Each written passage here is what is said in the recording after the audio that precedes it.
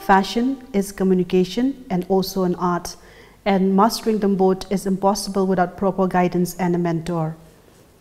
Hello viewers, bringing you another episode on career guidance, and today we are here at National Institute of Fashion Technology, an institute which is built with an objective of educating the creative mind to be more creative and also for sustainability. In today's episode, we have with us Dr. Arindam Das, who is currently the campus director of NIFT campus. Introducing him, he has also completed his master in fashion management and also PhD from NIFT Delhi.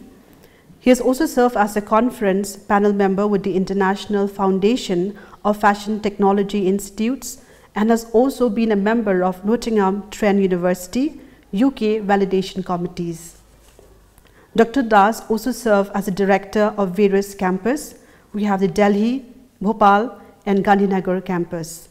And like any one of us, he also has a hobby. He loves playing guitar and enjoys reading, traveling and unraveling cryptid crosswords.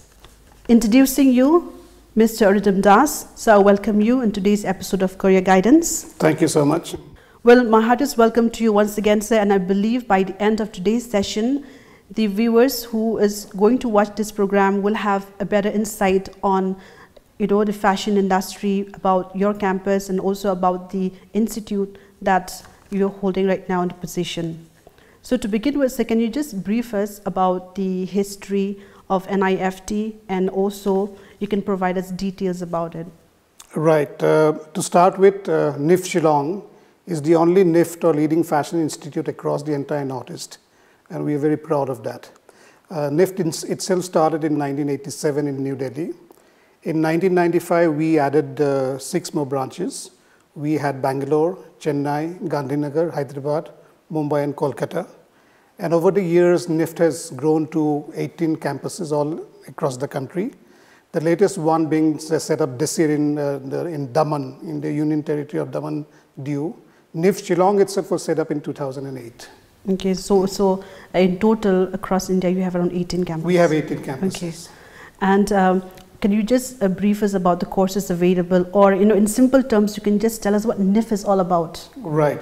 See, in terms of normal perception, people think NIFT is only about fashion and clothes, but we are much, much wider than that. NIFT has a total of 10 courses, 7 at the undergraduate level, which is you join after completing 10 plus 2. And we have 3 postgraduate courses, which is after graduation. NIFT Delhi, being the oldest campus, is the only campus which offers all 10. Okay. At NIFT Shillong, we offer 5 courses, 4 at the UG level and 1 at the PG level.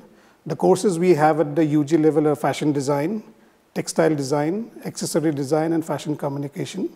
And the postgraduate level, PG level, we have Master of Fashion Communication. That's the bouquet of courses we offer at NIFT Shillong. Okay. And also, so when I was, doing some research about NIFT, I came across, the continuing education program. So can you just brief, the viewers about it? Yeah, that's a very exciting concept in the sense we also offer courses for people from the industry or students who are interested in, getting training or, learning related to fashion, but who cannot, join a full-time course for whatever reason. So the continuing education program is basically about updation of skills.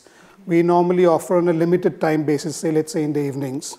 We did launch our first continuing ed program in 2020, and now after the lockdown we are immediately offering 2 from NIFT Shillong. One is from the fashion communication department in terms of fashion styling, and the other one is from the fashion management department relating to store operations.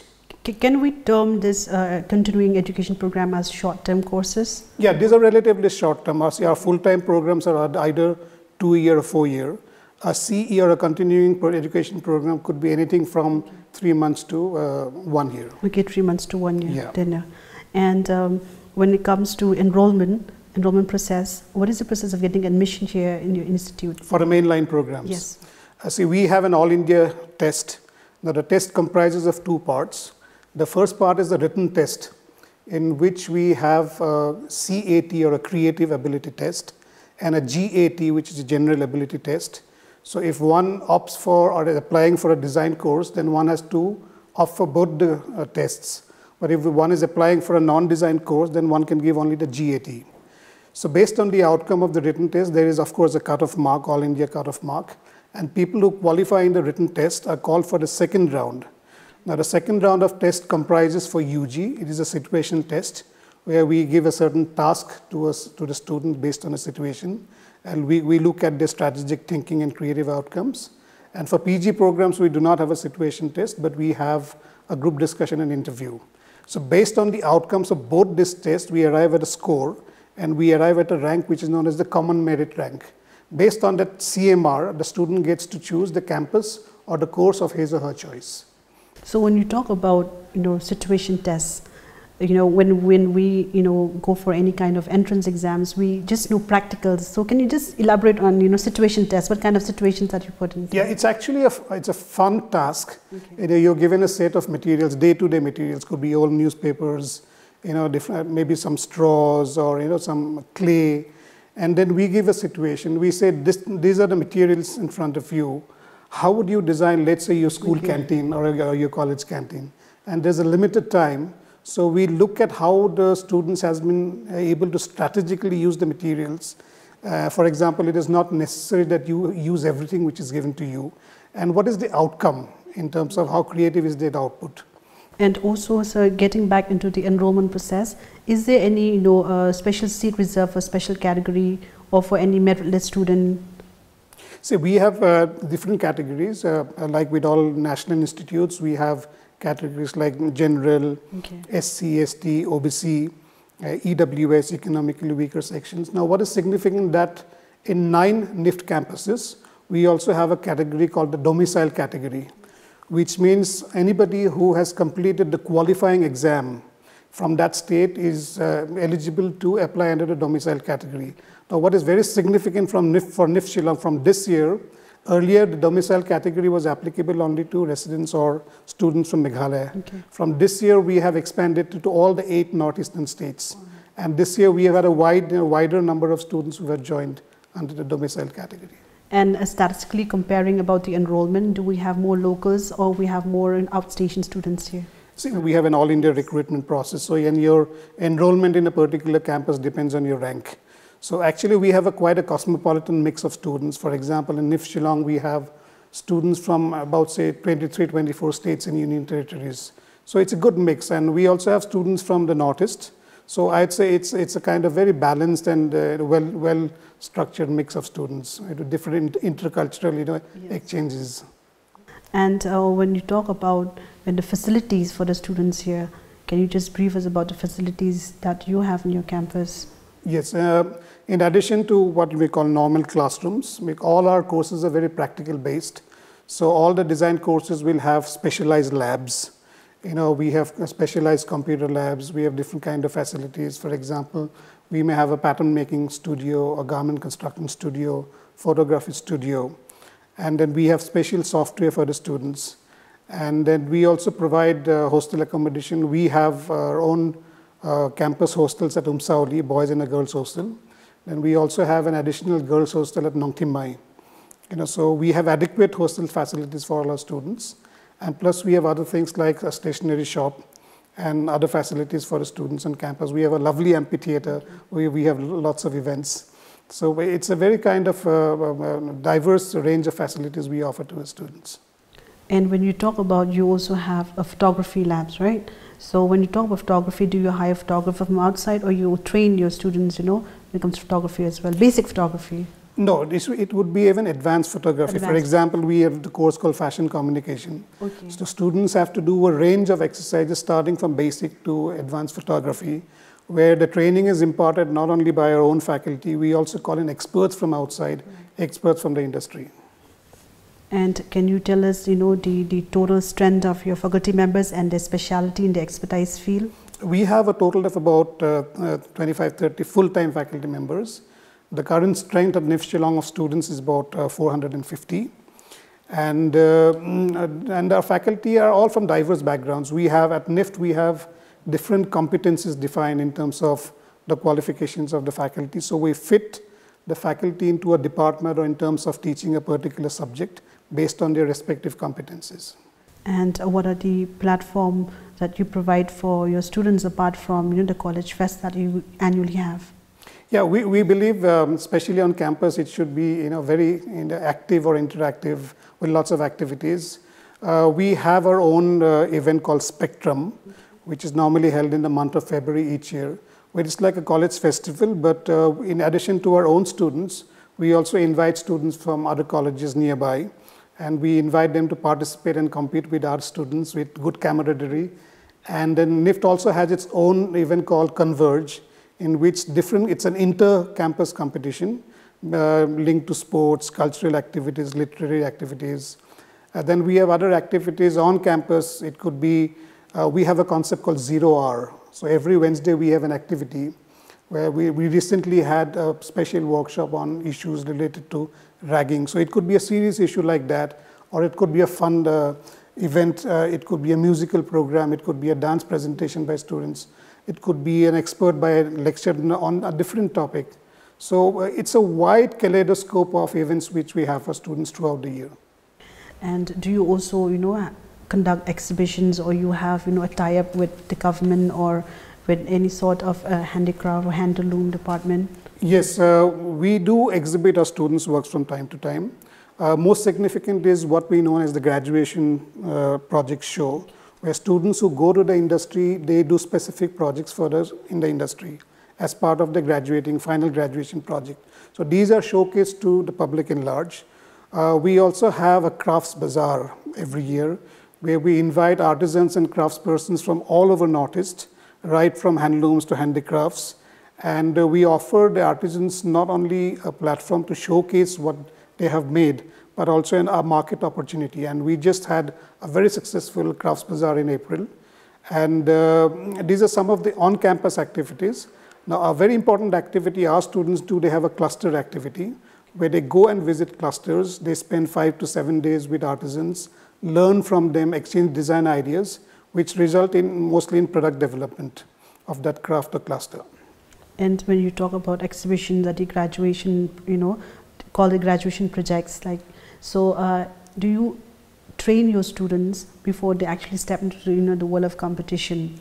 Absolutely, and that kind of training is taken in gradations. Okay. Now, what is interesting is all our design programs have a common foundation program.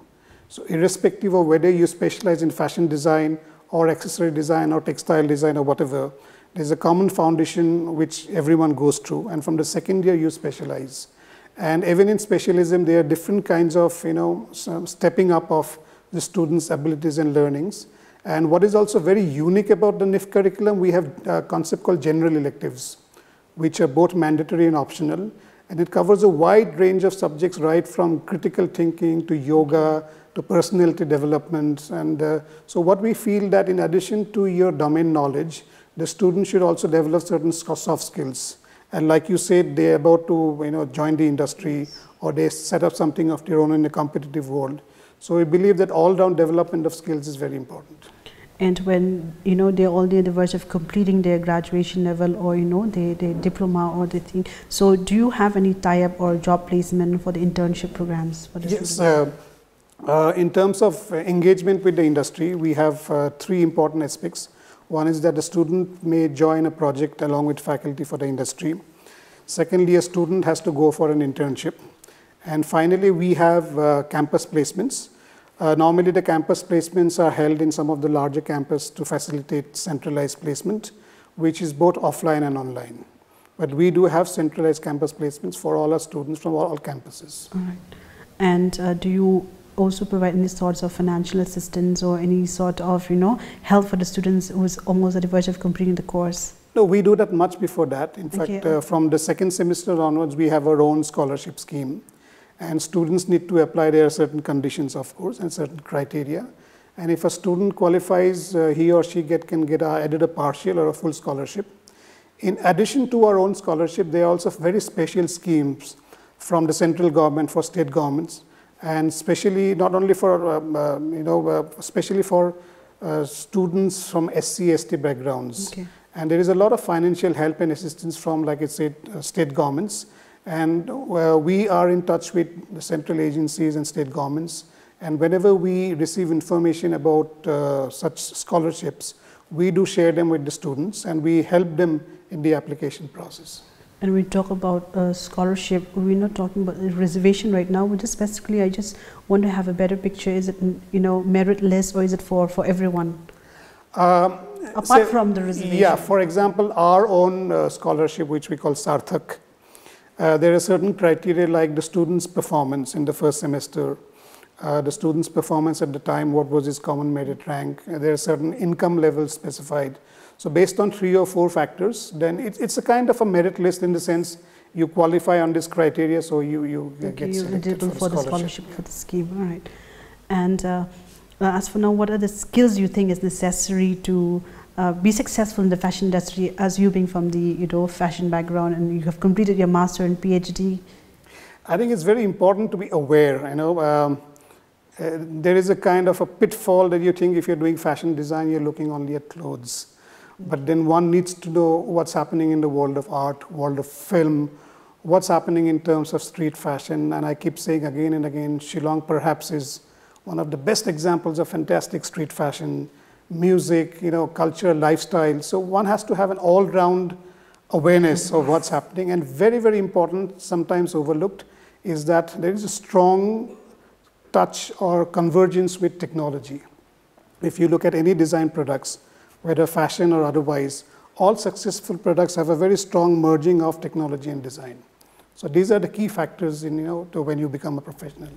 And as your campus is set up here in the state of Meghalaya, so how you think it's important, to involve tradition and, the technical aspect as well, the traditional touch.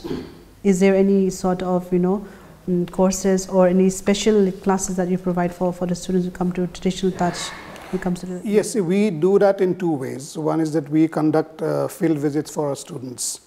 And it's very, very important to be in touch with your roots, to understand, and we have such a strong and rich heritage of crafts and culture. So our students do that not only to field visits, and like I mentioned earlier, when they go for the cluster visits, it's a very important kind of exercise because the craft, which has been kind of practiced for many, many years or decades, and we are working with extremely talented craftsperson. So the students work with them in terms of learning from them, from the craftsmen, and yet sharing their design sensitivity, so that the outcome is a traditional product which has been given a contemporary touch for modern markets. And when we talk about ethics, what is the most important thing in the fashion industry? I think ethics is an all-round concept. Yes, it's all-round, but then when it comes specifically for fashion, is there any sets of rules or, We do have special inputs on issues like ethics, copyright, and you may say normally in the fashion world, one of the burning issues is issues of copyright. Did somebody copy from somebody? Similar to what happens in the music or in the film industry. So we do sensitize as students to issues of ethics, intellectual property rights, professional behavior, professional interaction, and these are all part of our inputs. And so throughout your journey being as a director in different campus, what is most challenging in the fashion industry, and also especially in dealing with the youths today? I think the most challenging factor is people, and generation change, and that's a normal process.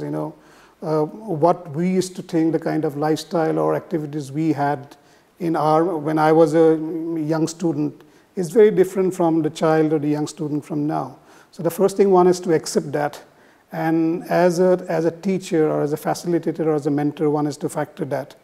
So one important thing is that today's generation is kind of relatively impatient.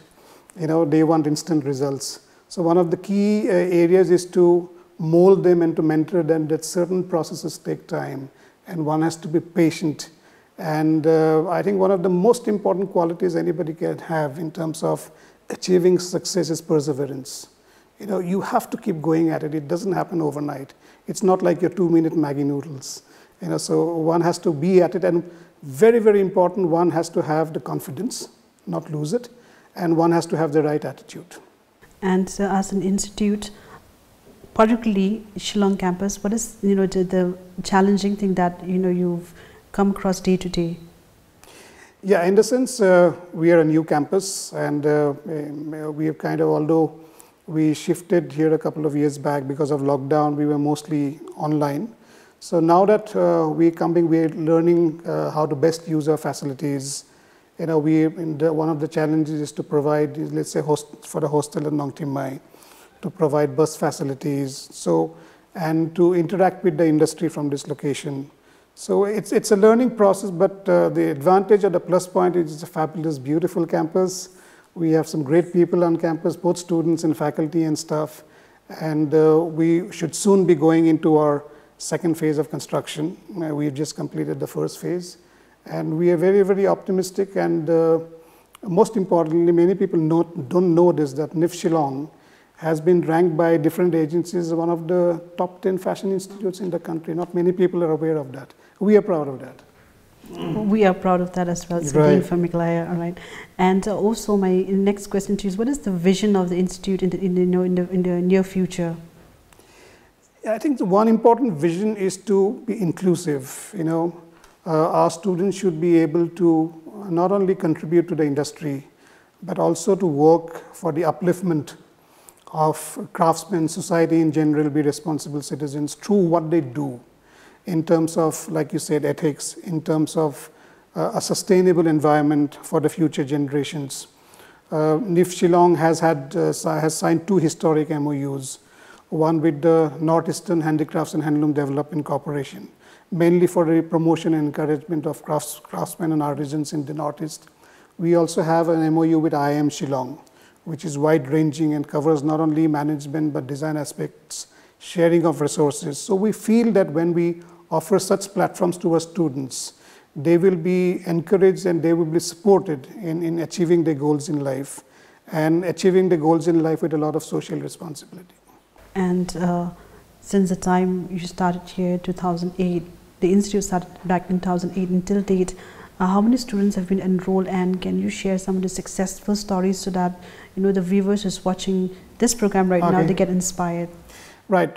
We started in 2008. So far, NIFT Shillong would have had maybe about 1,000 graduates, and significantly, many of our students, especially our senior students, are placed in very, very responsible and key positions in the industry.